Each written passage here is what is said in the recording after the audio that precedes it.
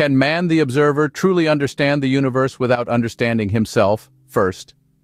This intriguing question, a cornerstone of Carl Jung's teachings, beckons us to embark on an exploration of self and the cosmos interlinked. Carl Gustav Jung, born in 1875 in Kesswil, Switzerland, began his saga with a humble upbringing, but his destiny had grandeur inscribed all over it. His father, Paul Achilles Jung, was a pastor, and his mother, Emilie Preiswerk Jung, was a spiritual woman with a keen interest in metaphysical matters.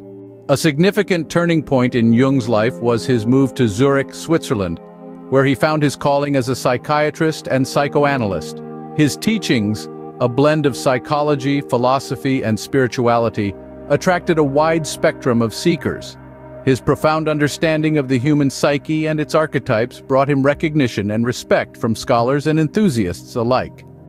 In the year 1912, Jung cemented his legacy with the publication of Psychology of the Unconscious, which introduced his revolutionary theories about the collective unconscious and archetypes.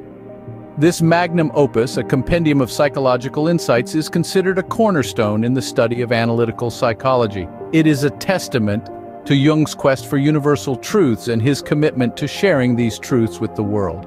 Jung's journey didn't end with this monumental work. He continued to write and lecture extensively, sharing his insights on the human psyche, dreams, and spirituality. His teachings revolve around the idea that man is a complex being, both conscious and unconscious, and understanding this duality is key to comprehending the universe. He believed in the power of self-realization and the potential of the human mind to transcend the mundane and perceive the divine.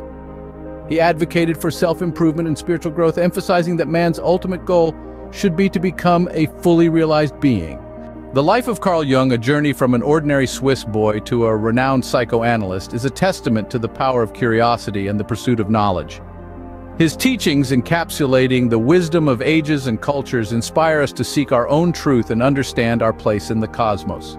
To summarize, we delved into the life of Carl Jung, tracing his journey from a humble beginning in Switzerland to his rise as a respected psychoanalyst in Zurich.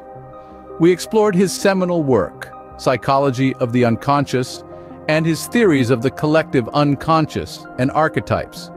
At the heart of Jung's teachings, we found the idea of man's complex nature and the importance of self-realization in understanding the universe. So, we circle back to the question we started with. Can man, the observer, truly understand the universe without understanding himself first? Perhaps as we delve deeper into Jung's teachings and our own inner selves, we might find our own answers.